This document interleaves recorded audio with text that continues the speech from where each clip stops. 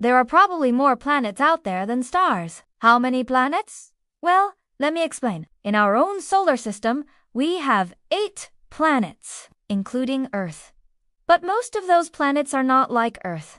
In fact, they're probably not even habitable. Now, if we look at other stars in the sky, we can see that many of them have planets orbiting around them. But again, most of these planets are not like Earth.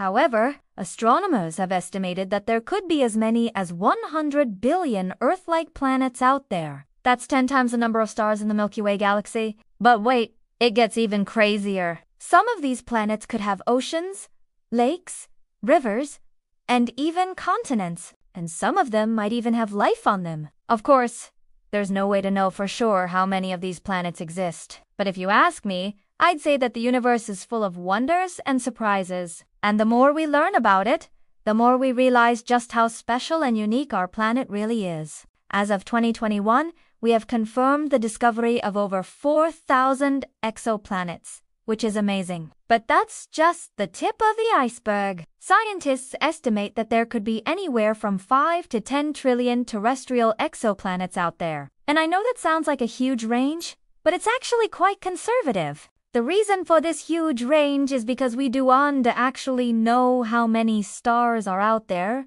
We can only see a tiny fraction of them with the naked eye. So we're really only limited by our own technology. As we continue to develop more advanced telescopes, we're bound to find more and more and with each new discovery, we bring ourselves one step closer to finding another Earth or maybe even another solar system.